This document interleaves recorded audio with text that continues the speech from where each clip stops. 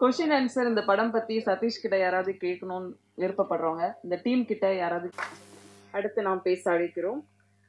அனைத்து உதடுகளுக்கும் தெரிந்த ஒரே சர்வதேச மொழி சிரிப்பு. சிரிப்பு என்பது ஒரு கலை. பறவைக்கு அழகு சிறகு, நமக்கு அழகு சிரிப்பு. தன் உடல் மொழியாலும் உள்ளம் நகைச்சுவையாலும் மனித உணர்வுகளை தனது நகைச்சுவையால் அள்ளி தெளித்து பரிமாறி கொடுத்து பார்வையாளர்களை குஷிப்படுத்துபவர் இவர். மெரினா, மான் கராத்தே, எதிர்நீச்சல், ரெமோ, கத்தி, தங்கமகன், வேலைக்காரன், டெடி என்று காமெடி பாத்திரங்களில் வந்தவர் நாய் சேகரில் கதை நாயகனாக உயர்ந்தார். வித்தைக்காரனில் இரட்டை வேடங்கள் கதை நாயகனாக தொடரும் தி மேஜிக் மேன் சதீஷ் அவர்களை உங்கள் முன் பேச அழைக்கிறோம். தேங்க்யூக்கா, நன்றி. நன்றி சொல்கிறதா தான் சார் சொன்ன மாதிரி நன்றி சொல்லதை ஃபஸ்ட்டு சொல்லிடுறேன். நிறையா பேருக்கு சொல்லணும். ஃபஸ்ட்டு மீடியா உங்களுக்கு நன்றி சொல்கிறேன். ஏன்னா இந்த படத்துக்காக மட்டும் இல்லை, நாய் சேகர் அது ரிலீஸ் ஆன டைமில் கிடைச்ச நல்ல ரிவ்யூஸ் தான் அந்த படத்துக்கு வந்து நிறைய ஃபேமிலி அண்டு குழந்தைங்களை கொண்டு வந்து சேர்த்து ஒரு நல்ல சக்ஸஸ் படமாக எங்களுக்கு அந்த டைமில் கொடுத்தது. ஸோ அதோட சக்ஸஸ்னால தான் அடுத்த படம் அதே கம்பெனி ஏஜிஎஸில் காஞ்சூரிங் கண்ணப்பன் பண்ணோம். ஸோ அதுக்கும் நீங்கள் கொடுத்த நல்ல ரிவ்யூஸ் தான் நிறைய ஒரு இதுவாக இருந்தது. தியேட்டருக்கு வர வைக்கிறதுக்கு ஒரு பெரிய ப்ளஸ்ஸாக இருந்தது. அஃப்கோர்ஸ் அந்த படம் நல்ல தியேட்டர்கள் ஷேரே பண்ணிச்சு. நெட்ஃப்ளிக்ஸாக இருக்கட்டும் அண்டு சேட்டலைட் எல்லாமே ரொம்ப நல்ல இதுக்கு போச்சு. ரொம்ப ஹாப்பி அவங்க எல்லாருமே. அந்த ஹாப்பிக்கு காரணம் நீங்கள் கொடுத்த அந்த ரிவ்யூஸ் தான். ஸோ உங்களுக்கு மிகப்பெரிய நன்றி மீடியாவுக்கு உங்களுக்கு. அண்டு தமிழ்நாட்டு மக்களுக்கும் இதில் ஒரு நன்றியை சொல்லிக்கிறேன். ஏன்னா அவங்க எல்லாம் வந்து தியேட்டரில் ஹீரோ யார் அப்படின்லாம் கவலைப்படாமல் வந்து பார்த்தது தான். கதை நல்லா இருந்ததுன்னா யாராக இருந்தாலும் பார்ப்போம் அப்படின்னு சொல்லி பார்த்த 2 படங்கள் அந்த படம். ஸோ அதனால் தமிழ்நாட்டு மக்களுக்கும் அவர்கள் ரசனைக்கும் நான் இங்கே நன்றி சொல்லிக்கிறேன். அண்டு மிக முக்கியமாக இப்போ இந்த படத்து விஷயம் மட்டும் இல்லை, பொதுவாகவே இன்னொரு முக்கியமான நன்றி சொல்ல வேண்டிய இடம் வந்து தளபதி விஜய் சாருக்கு நான் ஃபஸ்ட்டு சொல்கிறேன்.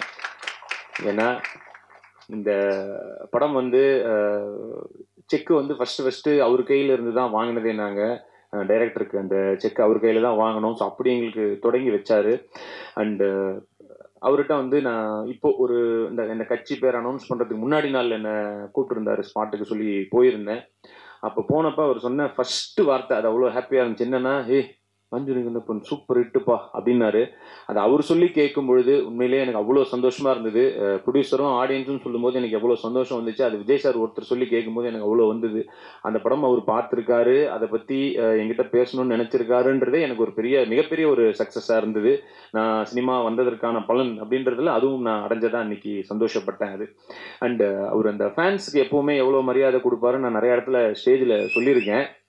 இதில் முக்கியமாக இந்த இடத்துல நான் சொல்கிறேன். ஏன்னா கத்தி ஷூட்டிங் நாங்கள் ஹைதராபாத்தில் பண்ணிகிட்டு இருக்கும்போது இவன் வெங்கி வந்து விரித்தனமான விஜய் சார் ஃபேன். அவன் நிறையா அவரை பற்றி நிறையா பேசிகிட்டே இருப்போம். நான் அந்த ஷூட்டிங்கில் வந்து அவர்கிட்ட நான் போகும்போது சொல்லியிருக்கேன், இந்த மாதிரி ஒரு ஃபேன் ஒருத்தன் இருக்கான் சார், எல்லாத்தையும் பார்ப்போம், இதை பற்றி இது பண்ணுவோம், உங்களை பற்றியே தான் சார் பேசிக்கிட்டே இருப்பான், லவ் பண்ணுறான் சார் உங்களை அப்படின்ற மாதிரி சொல்லியிருந்தப்போ அன்றைக்கி கரெக்டாக நாங்கள் ஷூட்டில் இருக்க அன்றைக்கி அவனுக்கு பர்த்டே. நான் சொல்கிறேன், சார் நான் சொல்லுவேன் இல்லை சார் வெங்கி அவனுக்கு இன்றைக்கி பர்த்டே சார் அப்படின்னு. அப்படியா, கால் பண்ணியா, விஷ் பண்ணுவோம் அப்படின்னாரு. அதுவே பெரிய மனசு. ஏன்னா அது ஓகே நான் சொன்னேன்னு சொல்லியிருந்துருக்கலாம், பட் கால் பண்ணியா விஷ் பண்ணுவோன்னு சொன்னார். நான் சொன்னேன், சார் இல்லை சார் நீங்கள் கால் பண்ணி பேசினதுக்கப்புறம் அவன் பொண்டாட்டிகிட்ட சொன்னால் கூட நம்புவாங்களான்னு தெரியாது, யார் விஜய் சார் உங்கள்கிட்ட ஃபோன் பண்ணி விஷ் பண்ணார்ப்பாயா அப்படின்ற மாதிரி. ஏன்னா ஆல்ரெடி பல போய் சொல்லி வச்சுருந்துருப்பான், அதனால அவங்களுக்கு அந்த டவுட்டுகள்லாம் இருந்திருக்கலாம். சரி நான் சொன்னேன், இல்லை சார் நம்புறதுக்கு வாய்ப்பு இல்லையே சார் அப்படின்னு. என்ன பண்ணுறது, சரி ஒரு வீடியோ எடுத்து அனுப்பிச்சி விடுவோம் அப்படின்னு சொல்லிட்டு அவர் ஒரு வீடியோ வந்து எடுத்து அதை நான் வந்து அவனுக்கு அனுப்பிச்சி விட்டேன். ஸோ நிச்சயமாக அந்த டைமில் வந்து ஒரு ஃபேன்ஸுக்கு மரியாதை கொடுக்கறதுல இவ்வளோ ஒரு பெரிய ஹீரோவை நான் பார்த்தேன். அந்த வீடியோ வந்து நான் நிறைய பேர் இப்போ கேட்டாங்க எனக்கு, இதில் ஒரு விகடன் இன்டர்வியூவில் அதை பற்றி பேசியிருந்தேன்னு சொல்லிட்டு நான் முடிக்கும் போது அதை ப்ளே பண்ணி காட்டுறேன். உங்களுக்கு அது கண்டிப்பாக பெரிய இதாக இருக்கோ இல்லையோ, பார்க்குற மேபி அவங்களுக்கு ஆடியன்ஸுக்கு ரொம்ப ஒரு இதுவாக இருக்கும். நான் அதை எடுத்து வச்சுருக்கேன். ஸோ அவருக்கு வந்து விஜய் சாருக்கு மறுபடியும் இங்கே ஒரு நன்றி. அண்டு கட்சி தொடங்கியிருக்காரு, அதிலும் மிகப்பெரிய வெற்றி அடைய நான் ஒரு ரசிகனாக வாழ்த்துறேன்னு சொல்ல முடியாது, வேண்டிக்கிறேன். அண்ட் இப்போது படத்துக்கு வருவோம். இந்த வி சென்டிமெண்ட் உண்மையிலே எங்களுக்கு நிறையா அந்த படத்தில் விவியாக இருக்குது. ஜென்ரலாக அஜித் சார் படங்களில் அந்த வியில் ஸ்டார்ட் ஆகும் நிறையா, வீரம், வேதாளம், அந்த மாதிரி விடாமுயற்சி வரைக்கும். எங்களுக்கு இதில் என்னென்னா ஃபஸ்ட்டு டைரக்டர் அவன் பேர் வெங்கி, அப்புறம் ப்ரொடியூசர் அவர் பேர் விஜய், அண்டு எங்களுக்கு பிள்ளையார் சொல்லி போட்டு வச்ச விஜய் சார் விஜய், டைட்டில் வித்தைக்காரன், இந்த மாதிரி நிறைய வி இதில் இருக்குது. ஸோ அது ஒரு சின்ன சென்டிமெண்ட், அதுக்கு தான் சொன்னேன். இதுக்காக அதை சொன்னேன் அப்படின்னு கேட்டால் பதில் இல்லை. அண்டு எல்லாருமே நல்லாவே இந்த படத்தில் உழைச்சிருக்காங்க. ஒருத்தருமே வந்து அவங்களோட பெஸ்ட்டு போட்டு தான் கொடுத்துருக்காங்க. ஏன்னா எல்லாருக்கும் மோஸ்ட்லி தான் நான் சொன்ன மாதிரி எல்லாருக்கும் ஃபஸ்ட்டு படம் தான். ஹீரோவுக்கும் ஃபஸ்ட்டு டைரக்டருக்கும் ஃபஸ்ட்டு படம், கேமராமேனுக்கும் ஃபஸ்ட்டு படம், அவங்களும் ஹீரோயினாக ஃபுல் ஃப்ளெஜ்டாக இதுதான் ஃபஸ்ட் படம். ஸோ அதனால் அவங்க எல்லாரும் ஒரு ஒரு யங் டீமு. அதுக்கு வந்து ஒரு நல்ல ஒரு வாய்ப்பை ஏற்படுத்தி கொடுத்த விஜய் பாண்டி அவர்களுக்கும் இந்த இடத்துல நன்றி சொல்லிக்கிறேன். அண்டு இங்கே கூட பேசும்போது சொன்னால் 10 அசிஸ்டன்ட் டைரக்டர் இருக்காங்க, அடிக்கடி இது பண்ணுவேன், கோவப்படுவேன், ஆனால் எல்லாரும் இங்கே இருக்காங்கன்னு. இல்லை, ஒருத்தன் போயிட்டான், ராஜேஷ்னு ஒருத்தன் வந்திருக்கியா தம்பி, கோச்சின்னு போயிட்டான் நடுவில். அப்புறம் இங்கே ஒருத்தன் அபிலாஷ்னு ஒருத்தர் தேங்க்ஸ்லாம் சொன்னால, அவனும் போன வர வரைக்கும் பேசல. 2 சண்டை போட்டுட்டு இப்போதான் ஏதோ பேசியிருக்காங்க. அடுத்த வாரம் ப்ரெஸ் மீட் வருது, பேசி தொலைவோன்ட்டு. அது ஒரு குரூப்பில் வேறு இருக்கும். டேய், குரூப்பில் தூக்குடா அவனை, ஏன்டா? இல்லை, எனக்கு அவனுக்கு சண்டை வந்துச்சு அப்படின்னா. ஸோ அந்த மாதிரி அது வந்து ஒரு அன்பாக இருந்தாலும் கோபமாக இருந்தாலும் அப்படி உடனே அதை வெளிக்காட்டி விடுவான், அவ்வளோதான், வேற ஒன்றும் இல்லை. ஆனாலும் அவன் சொன்ன மாதிரி எல்லாத்தையும் அந்த சின்ன சின்ன கோவப்பட்டாலும் எல்லாரும் உண்மையிலேயே நிறையா உழைச்சாங்க. எல்லா அசிஸ்டன்ட் டைரக்டரும் சரி, கேமரா டிபார்ட்மெண்ட்டும், ரெண்டும் யார் எந்த டிபார்ட்மெண்ட்டுன்றது இல்லாமல் எல்லாரும் சேர்ந்து அப்படி உழைச்சாங்க. அண்டு சுப்பிரமணியம் சிவா சார் இதில் ஒரு மிக நல்ல ரோல் ஒன்று பண்ணியிருக்காரு. அது பேசும்போது சொன்னார், விஜய் சார் மாதிரி டான்ஸ் ஆடணும் அப்படின்னு சொல்லிட்டு. நான் யோசிச்சு பார்த்தேன், சார் தளபதி விஜய் மாதிரி இல்லை, தலைவாசல் விஜய் மாதிரி ஆடினாலே பெரிய விஷயம் தான் எனக்குலாம்.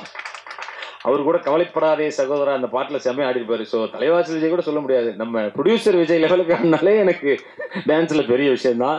பட் இதில் ஓரளவுக்கு நல்லாவே ஆட வச்சிருக்காரு ரிச்சி, நம்புகிறேன். அது கஷ்டமாக தான் இருக்குது உண்மையிலே. டான்ஸ் ரொம்ப பெரிய கஷ்டமான வேலை தான்.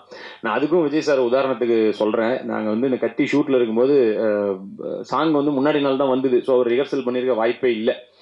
அந்த ஃபர்ஸ்ட் அந்த பஸ்ஸு சாங்கில் அதில் வந்து ஒரு 30 செகண்ட்ஸ் ஒரு ஸ்டெப்பு. உண்மையிலே சொல்ல ரிஹர்சல் பார்க்க வாய்ப்பே இல்லை. ஏன்னா காலையில் ஸ்பாட்டுக்கு வந்துட்டோம். ஷோபி மாஸ்டர் தான் மாஸ்டரு. அந்த ஒரு சென்ட்ரல் பிஜிஎம்ல ஒரு 30 செகண்டு ஆட சொன்னார் அசிஸ்டண்ட்டை. அப்படியே நின்று பார்த்துக்கிட்டே இருந்தார் Vijay sir. இப்படின்னாரு, okay ஓகேன்ட்டு okay take அப்படின்னாரு. இன்னும் எப்படி என்னத்தை பார்த்தாரு, டைலாக்னா படித்து மனப்பாடம் பண்ணிட்டு போகலாம், பார்த்து எப்படி ஆட முடியும்னு சத்தியமாக சொல்கிறேன். அப்படியே ஒரே டேக், அது ஓகே. ஒரே ஒரு பாட்டி பார்த்துட்டு ஒரு தடவை இப்படி ஆட முடியும்னா நிச்சயமாக மிகப்பெரிய லெவலில் அவரை நான் வியந்து பார்க்குறேன் விஜய் சாரை. ஸோ அதெல்லாம் பார்த்துட்டு இந்த டான்ஸ் அப்படின்னா இதெல்லாம் நம்ம டான்ஸ்னே சொல்லிக்க முடியாது. பட் ஓகே, என்னோட சைடில் ட்ரை பண்ணிட்டு தான் இருக்கேன். கொஞ்சம் கொஞ்சமாக இன்னும் அதை இம்ப்ரூவ் பண்ணிக்கணும்னு தான் ஆசைப்பட்றேன். அண்ட் ஆனந்தராஜ் சார் இதில் ஒரு நல்ல ரோல் பண்ணியிருக்காரு. இன்றைக்கி ஏதோ சில காரணங்களால் வர முடியாமல் போச்சு. அவரும் அப்படி தான். எனக்கு அவர் ஒரு எல்லா படத்துலையும் அவர் இருக்கணும்னு நானும் ஆசைப்பட்றேன். ஏன்னா அவர் நல்ல ஜாலியான ஒரு பர்சன், பாசிட்டிவான ஒரு பர்சன். எப்போவுமே வந்து பார்த்தீங்கன்னா தேட்டரில் அவர் வந்தாலே நல்லா கைத்தட்டி சிரிக்கிறாங்க. அது காஞ்சூரிங் கண்ணப்பனில் நான் பார்த்தேன். எல்லா ஒரு தேட்டர் போய் விசிட் போகும்போதும் அவர் வரும்போதே கை தட்டுறாங்க. நிறைய பேர் கேட்டாங்க, அந்த பாக்ஸர் அங்கிள் வரலையா, கூட்டிகிட்டு வரலையா அவர், அந்த படத்தில் அந்த மாதிரி வருவார். ஸோ அந்த அளவுக்கு அவருக்கு நிறைய ஆடியன்ஸ் இருக்காங்க. அவர் சின்ன வயசுலேயும் நான் பார்த்து பயந்துருக்கேன். புலன் விசாரணைலாம் பார்க்கும்போது அந்த கொண்டு மூஞ்சில் இதெல்லாம் வச்சு அடிப்பார், அப்போல்லாம் பயந்துருக்கேன். அதுக்கப்புறம் நடிக்க வந்ததுக்கப்புறம் அவர் காமெடின்னு நடிக்க வந்து அப்பயும் பயந்தேன். ஏன்னா என் வேலைக்கு வேட்டு வச்சிட்டாருன்ட்டு. ஏன்னா எல்லா படத்துலையும் அவரு தான் பயங்கரமாக பண்ணிட்டு இருந்தாரு. ஸோ அப்பயும் பயந்தேன். பட் இப்போ அவர் அப்படி பயப்படுறதில்ல. பட் ரொம்ப லவ் பண்ணுறேன். அவரும் நிறையா இந்த படத்துலையும் நல்ல ரோல் பண்ணியிருக்காரு. அண்டு மதுசூதனன் சார், அவரும் இந்த நல்ல 3 முக்கியமான வில்லன்களாக இருப்பாங்க. அவரும் ஒரு நல்ல ரோல் பண்ணியிருக்காரு. அவருக்கு இருக்கிற ஒரே பிரச்சனை இந்த படத்தில் என்னென்னா, அவர் கூட நடிச்ச ஒரு சாம்ஸ் அண்ணன் வந்து அவர் கூடவே வருவார். என்னென்னா, ஒரு டைலாக் ஒன்று கொடுத்துட்டு போனோம்னா அண்ணன் அதுக்குள்ளே ஒரு 10 மாடுலேஷனில் 10 பாடி லாங்குவேஜில் ஒன்று பண்ணி காட்டுவார். இவர் ஃபஸ்ட்டு 2-3 வாட்டி நல்லா இருக்குது பண்ணுங்க, நல்லா இருக்குது அப்படின்னாரு. ஒரு 5வது வாட்டி 6வது வாட்டி போனோன்னு இருக்கு, யார் அவரு, எதுக்கு இப்படி பண்ணுறாரோ, ஏய் டைரக்டர் சொல்கிறது மட்டும் பண்ணு, ஏன் இப்படி பண்ணுற நீ. 2 பேரும் அவங்களுக்குள்ள ஒரு டாம் அண்ட் ஜெர்ரி மாதிரி ஒரு இதுவாக இருக்கும், பார்க்க ஜாலியாக இருக்கும். பட் சாம்சன் அண்ணனுக்கு நிறையா நல்லாவும் ஒர்க் அவுட் ஆகிருக்கு இந்த படத்தில். ஸோ அண்ணனும் இன்னைக்கு வர முடியல. ஸோ அவரும் அப்படி தான், ட்ராமா டைம்லேருந்தே எனக்கு பழக்கம். கிரேசி மோகன் சார் ட்ராமாவில் நாங்கள் 2 பேரும் ஒன்றா நடிச்சிட்டு இருந்தோம். So our and Japan Kumar அண்ணன், அவரும் வந்து ரொம்ப நாளாக நம்ம பார்த்துருக்கோம். அவரும் இந்த படத்தில் ஒரு நல்ல ரோல் பண்ணியிருக்காரு. அண்டு பாவல் நவகீதன், அவரும் நல்ல ரோல் பண்ணியிருக்காரு. இன்றைக்கி அவங்க மேபி இங்கே வரலன்னு நினைக்கிறேன்.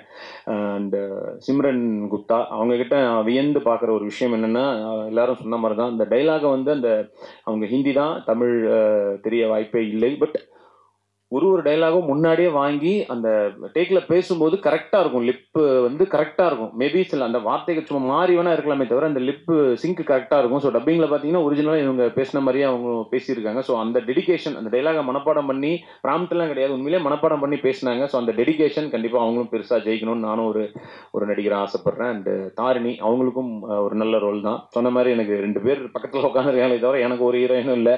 அரை மணி நேரம் நடிச்சான். விக்ரமுக்கு தான் ஒரு பேரை கொடுத்து விட்டாங்க இதில். ஸோ அதான் இந்த கதையின் நாயகனாக இருக்கும் பொழுது நம்மளை சுற்றி எல்லாரும் நல்லா ஸ்கோர் பண்ணுற மாதிரி தான் இருக்கும். அது எனக்கு இதுலேயும் ஃபீல் ஆச்சு. காஞ்சூரிங் கண்ணப்பன் எப்படின்னா, இப்போ நம்ம உள்ள தேலித்தா படம்லாம் நான் பார்க்கும்போது கிளைமேக்ஸில் கார்த்திக் சார் சண்டை போட்டுட்டு இருப்பாரு, இந்த பக்கம் கவுண்டமணி சார் வந்து அவர் ஜாலியாக அடிச்சுன்னு இருப்பாரு. எனக்கு கார்த்திக் சாரை காட்டும் போதெல்லாம் எனக்கு தோணும், அட இது இருக்கட்டும், நான் அவர் கவுண்டமணி சாரை காட்டுங்க, அவர் சண்டை போட்டு தான் ஜாலியாக இருக்குன்னு குழந்தையா பார்த்து ரசிச்சேன். இப்போ நான் அந்த மாதிரி இடத்துக்கு போயிட்டேன். நான் இருந்தாலும் அங்கிருந்து அந்த பக்கம் வந்து ஆனந்தராஜர், கிங்ஸ்லி, விடிவி இவங்கெல்லாம் பண்ணும்போது அது வரட்டும், இவர் நீ ஏன்ப்பா சும்மா சீரியஸாக பேசினிருக்கின்ற மாதிரி தான் இருக்கும். பட் எனிவே அது கதையை நகர்த்தி கொண்டு போகும்போது அதெல்லாம் வந்து அப்படிதான் இருக்கும். இதுலேயும் அந்த மாதிரி என்னை சுற்றி எல்லாரும் நிறையா இது பண்ணுவாங்க. பட் ஒரு ஹீரோவாக ஒரு அந்த கேரக்டர் இருக்கும்பொழுது அது எப்படி போகணுமோ அப்படிதான் இந்த கேரக்டரை கொண்டு போயிருக்காங்க. ஒரு நல்ல ஒரு முயற்சியாக தான் நம்புகிறோம். உண்மையிலே ஏர்போர்ட்டில் எடுத்தோம், அங்கே எல்லாரும் நல்லபடியாக ஒத்துழைப்பு கொடுத்தாங்க. கோயம்புத்தூர் ஏர்போர்ட்டில் தான் எடுத்தோம். அஃப்கோர்ஸ் இங்கே ஒரு அவருக்கே எவ்வளோ சொன்னாங்க, 3 லட்சமோ என்னமோ சொன்னாங்க, ரொம்ப இதுவாக இருந்தது. பட் கோயம்புத்தூர் ஏர்போர்ட் ஓரளவுக்கு மேட்ச் பண்ணி அதையும் எடுத்திருக்கோம். அண்ட் செட்டு எல்லாமே நல்லபடியாக இது பண்ணி கொடுத்தாரு. தயாரிப்பாளருக்கு இந்த இடத்துல எங்களை நம்பி ஒரு யங் டீமை நம்பி கொடுத்ததுக்கு நன்றி ப்ரோ. மீதி நடிச்ச எல்லாரையும் சொல்லிட்டேன்னு நினைக்கிறேன். அண்ட் மியூசிக் விபிஆர் அவரும் அவருடைய ஃபர்ஸ்ட் படம்க்கு நல்லாவே சூப்பராகவே ஒர்க் பண்ணியிருக்காரு. சாங்கை விட இன்னும் பிஜிஎம்ல நல்லாவே ஒர்க் பண்ணியிருந்தாரு. எனக்கு அது இன்னும் ரொம்பவுமே பிடிச்சிது.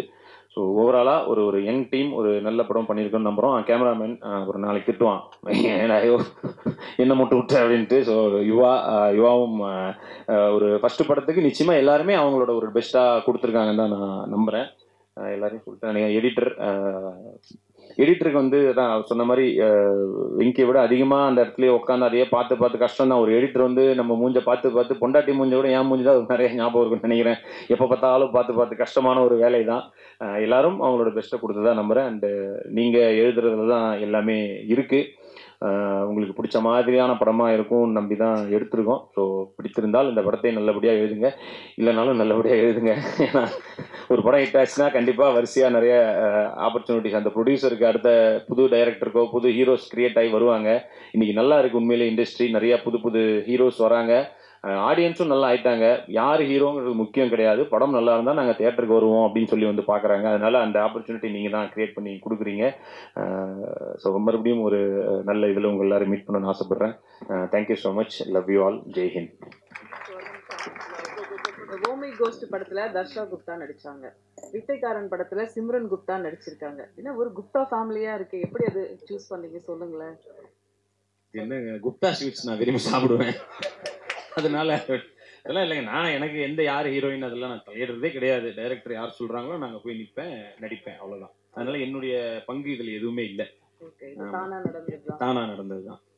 தேங்க்யூ. சரி, நீங்க வந்து ஒரு ஆங்கரோட வாழ்க்கையில் நீங்க விளையாடலாமா? ஏன்னா நீங்களே வந்து எல்லாத்தையும் ஆங்கர் பண்றீங்களே, ஸோ அதை பத்தி நீங்க என்ன நினைக்கிறீங்க? எல்லா இடத்துலயும் வந்து அதுவும் நல்ல சம்பளம் வேற வாங்குறதா சொன்னாங்க. ஆங்கர் பண்றதுக்கு இவ்வளவு அமௌண்ட் கொடுத்தாதான் பண்ணுவேன்னு சொல்றதா கேள்விப்பட்டேன். தானா தேடி வருது நானா தேடி போல. பிரசாத் லேபோட ஓனர்ன்றாங்க வேற ஒண்ணு. அதோட டிடி இவங்க தான் அந்த பிரசாத் லேபோட டிடி. ஓகே, நான் ஓனர்னு சொன்னது என்ன நல்லா இருந்துச்சுன்னா நான் பாட்டுக்கு போனல, தேவையில்லாம என்ன கேட்டு. கொஸ்டின் ஆன்சர் இந்த படம் பத்தி சதீஷ் கிட்ட யாராவது கேட்கணும்னு விருப்பப்படுறவங்க, இந்த டீம் கிட்ட யாராவது?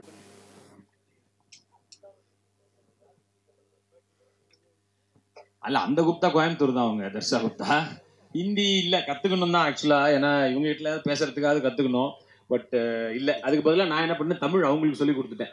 ஸோ இப்படி தமிழை வளர்த்தாலும் நல்லது தானேன்ட்டு. டேரக்டர் இங்க வித்தைக்காரன் அப்படின்னு போட்டிருக்கீங்க. அதுல ஒரு சிம்பிள் வந்து செஸ் போர்ட்ல இருக்கக்கூடிய கிங் வச்சிருக்கீங்க. பட் செஸ் போர்ட்ல இருக்கிற கிங்குக்கு வேலையே கிடையாது, இதுல ஏன் வச்சிருக்கீங்க? குயினுக்கு தானே வேலை இருக்கு அதிகமா அதுல. இல்லைண்ணே, இதுக்கு முன்னாடி நாங்கள் ஒரு மோஷன் போஸ்டர் கொடுத்தோம், அதை நீங்கள் பார்த்தீங்கன்னா உங்களுக்கு புரியும். இந்த படத்தில் இந்த கிங் தான் எல்லாருமே ஆப்ரேட் பண்ணுறான். எதிரில் மோஷன் போஸ்டர் எப்படி பண்ணியிருப்போம்னா ஒரே ஒரு கிங் இருக்கும், எதிரில் 16 பேர் இருப்பாங்க, மற்ற காயின்ஸ் இருக்கும், சிப்பாய்களும் இருப்பாங்க. இவன் ஒரே ஒரு கிங் இருந்து 16 பேர் கூடயும் விளையாண்டானா இந்த ஒருத்தன் எப்படி ஜெயிக்க முடியும்ன்றதான் படத்துக்குள்ளேயும் இருக்கும். ஸோ அதுக்காக ஒரே கிங் வச்சிருக்கோம். ஆனா கடைசியில் ராணி தான் நிறைய பவர் இருந்தாலும் ஜெயிக்கிறது ராஜா தான். நானு ராணி போய் கூட ராஜா ஜெயிக்க முடியும். ஸோ அந்த மாதிரி ராஜா தான் ஜெயிக்கிறாருன்றது தான். ராணி இல்லைனாலும் ஜெயிக்கலாம்.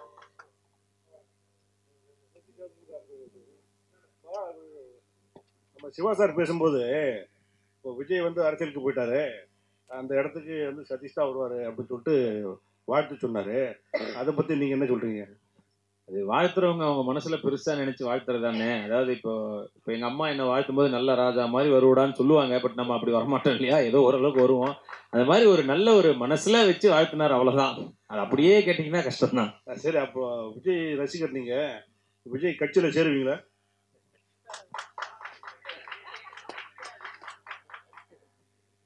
நம்ம ஓட்டு போடுறது வந்து யாருக்குமே வெளியே சொல்லக்கூடாதுன்னு சொல்லுவாங்க, அதனால சொல்லலை. பட் கண்டிப்பா வந்து நம்ம எல்லாருடைய சப்போர்ட்டும் இருக்குன்னு நான் நம்புறேன். அதுதான் அப்படி மாற்றி சொல்ல வந்தேன். திருப்பி நீங்க அதையும் வந்து சேர்ந்துதான் அதை பண்ணணும்னு அவசியம் இல்லைண்ணே. இப்போ விஜய் சார் படத்துல நடிச்சா மட்டும்தான் நம்ம அந்த படத்தை வந்து இது பண்ணணும்னு கிடையாது இல்லையா. நான் வந்து ஒரு ஆடியன்ஸாவே பார்ப்பேன் இல்லையா, அதனால சேர்ந்துதான் பண்ணணும்னு அவசியம் இல்லை. இல்லை எனக்கு புரிஞ்சிச்சுண்ணே. அவர் என்ன ஹிந்தியில கேட்கிறாரு, அதான் கேட்கிறாரு.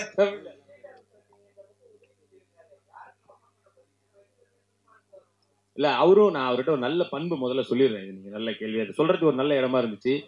உதயநிதி ப்ரோ வந்து ரொம்ப நாளா அந்த ஒரு ஃபோன் நம்பர் தான் வச்சிருக்காரு. முன்னாடி அவர் நடிகராக இருக்கும்பொழுது மட்டுமே எப்ப கால் பண்ணாலும் எடுத்து என்னன்னு பேசுவாரு. இன்னைக்கு மினிஸ்டர் ஆகி இவ்வளவு ஒரு முக்கியமான இடத்துல இருக்கும்பொழுதும் எப்ப ஃபோன் பண்ணாலும் எடுத்து பேசி, அது என்ன ஏதாவது பிரச்சனையா இருந்தாலோ இல்ல நம்ம விஷ் பண்ணாலும் எல்லாத்தையும் கேட்டு சால்வ் பண்ணக்கூடிய நான் பார்த்ததுலேயே ஒரு மிகச்சிறந்த நபர்னா நான் உதயநிதி ப்ரோ சொல்லுவேன். அந்த தன்மை அவரை நிச்சயமா மிகப்பெரிய இடங்களுக்கு கொண்டு செல்லும் நான் நம்புறேன். எப்படி அவ்வளவுதான். Sir sir magic கத்துக்கிட்டீங்கல்ல, magic show நடத்துவீங்களா? Magic show நடத்துவீங்களா? ஏன்னா அதுக்காக நான் என்ன டான்ஸ் கூட தான் கத்துக்கிட்டேன். அதனால திடீர்னு நீங்க போய் டான்ஸ் ஷோ பண்ணுவீங்களா, ஃபைட்டு அப்போ போய் யாராவது பிடிச்சி அடிப்பீங்களான்னு கேட்டா அப்படிலாம் இல்லைண்ணே. பாத்தீங்களா கொஞ்ச நேரம் பண்ணதுக்கே ஒரு மாதிரி இதாக தான் இருந்தது. மேஜிக் ஷோ பண்ற அளவுக்குலாம் இல்லைண்ணே. ஒரு மெட்டில் எதிர்பார்ப்பாங்க. பட் இந்த படத்துல வந்து பாக்கும்போது உங்களுடைய டிரான்ஸ்ஃபர்மேஷன் வந்து நல்லா இருக்கு. ஏன்னா டான்ஸ் செமையா பண்ணிருக்கீங்க. நன்றி நன்றி. அது யாரு, உங்களுடைய உழைப்பா இல்ல டான்ஸ் மாஸ்டர் கண்டிப்பா ஆடணும்னு சொன்னாரா? இல்ல டான்ஸ் மாஸ்டர் தான் கண்டிப்பா நல்ல ஸ்டெப்ஸ் நிறைய போட்டு இதை நீங்க ட்ரைனிங் ரிஹர்சல் பண்ணுங்க வரும்னு சொல்லி நம்மளை தட்டி கொடுத்து வேலை வாங்கினது தான். ஸோ நிச்சயமா அவருக்கு தான் அந்த பெருமை அனைத்தும் போய் சேரும். படத்துல டபுள் 2 ரோல் வரீங்க. ஆனா டைரக்டர் உங்களுக்கு ஹீரோயினே கொடுக்கலன்றாரு. இதுல யார வித்தைக்காரன் நினைக்கிறீங்க, நீங்களா டைரக்டரா? வித்தைக்காரன் அவனாதான் இருக்கணும். ஏன்னா டைரக்டர் தான் ஒரு படத்தோட முக்கியமான இதுன்றதுனால அவன் தான் வித்தைக்காரனா இருக்கணும். அது எம்எல்ஏ இருக்கிற பழைய ஏதோ கோவம், அதனால தான் வந்து அந்த யாரோ நம்பர் கேட்டாங்க கொடுக்கலன்னு நினைக்கிறேன். அதனால வந்து எனக்கு ஹீரோயினா இல்லைன்னு சொல்லிட்டு இப்படி பண்ணி விட்டான். அவன் தான் வித்தைக்காரன். திருட்டு கதை இன்னும் உங்களுக்கு என்ன தோணும்? அது வேற. நான் பேசும்போது எல்லாரும் வந்து இது திருட்டு கதைன்னா கதை திருட்டு இல்ல, கதையில ஒரு திருட்டு வருது. அதுதான் அதை நான் கிளாரிபிகேஷன் கொடுக்கணும்னு நினைச்சேன். கதையில் ஒரு திருட்டு இருக்கிறது. ஆமா, திருடும் கதை, திருட்டு கதை அல்ல. அதான் என்ன ஏன்னா ஏன் கொஞ்சம் பார்க்கும்போது ஏன்டா அவனுக்கு அப்படி தோணுச்சுன்னு. நன்றி. இல்ல அதை நான் ஏன் இப்படி சொன்னேன்னா, அப்போ நான் சொன்ன ஒரு சின்ன கிளாரிபிகேஷன் கொடுத்துறேன். ஒரு த்ரில் படம் ஒன்று எடுக்கணும், ஒரு ஒரு ஒரு ஒரு ரேசியா ஒரு படம் ஒன்று எடுக்கணுன்ற சதீஷ் வச்சு ஆக்ஷன் ஒன்று எடுக்க முடியாது. ஸோ ஒரு பெரிய வில்லன் வச்சு ஒரு 4 சும்மா ஆட்கள் வர வச்சு இன்டர்வல் ஃபைட் ஒன்று வச்சு பண்ண முடியாதுன்னு எனக்கு தெரியும். பட் இருந்தாலும் எனக்கு அந்த த்ரில் எலிமெண்ட்டாக தான் படம் பண்ணணும். ஒரு சஸ்பென்ஸ் த்ரில்லரா ஒரு ஒரு என்கேஜிங்காக தான் படம் போகணும், என்டர்டெய்னிங்காக தான் படம் போகணுன்ற போது அதுக்குள்ள இருக்கிற ஒரே ஒரு பிளாட் பார்த்தீங்கன்னா கொள்ளையடிக்கிறதுன்றது எனக்கு எல்லா ஆடியன்ஸும் பார்க்கும்போது கொஞ்சம் யார் நடிச்சாலுமே சரி, சதீஷ் மாதிரி வளர்ந்து வரவங்க நடிச்சாலும் சரி, அது பார்க்கும்போது சுவாரஸ்யமா இருக்குன்றதுக்காக தான் அந்த கொள்ளையடிக்கிற கதை ஃபர்ஸ்ட் பிடிச்சேன். ஒரு குரூப் போட்டோ எடுத்துக்கலாம். தேங்க்ஸ் எல்லாருக்கும் ரொம்ப தேங்க்ஸ். நன்றி அண்ணா அண்ணா காட்டுறது ஆடியோவா வீடியோவா? சரி, அது பேசுறத மைக்ல சொல்றேன். நீங்க நிறைய பார்த்திருப்பீங்க. பிரஸ் உங்களுக்கு இது ஒரு பெரிய சர்ப்ரைஸா இருக்காது. பட் மேபி இதை பாக்குற ஆடியன்ஸுக்கு ஒரு நல்ல விஷயமா இருக்கு. அதுக்குதான். ஆமா, முடிஞ்சாலும் நான் இதுக்கப்புறம் ஈவினிங் வந்து ட்விட்டர்ல ஒரு போஸ்டாக போட்டுறேன்.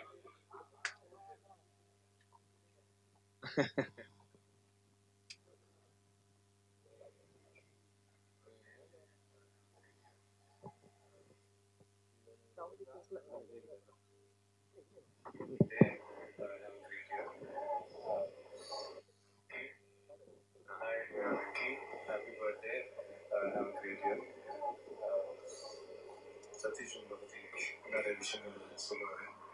ரொம்ப சந்தோஷம். Thank you so much for all your support. Have a great day. Thank you. So நிச்சயமாக அந்த மனசு வந்து ஃபேன்ஸுக்கு பண்ணணுன்ற மனசு வந்து நிச்சயமாக ஒரு நல்ல வகையில் இப்போ எல்லாருக்கும் திருப்பி கொடுப்பாருன்னு நான் நம்புகிறேன். Love you all. ஒரு குரூப் ஃபோட்டோ எடுத்துக்கலாம்.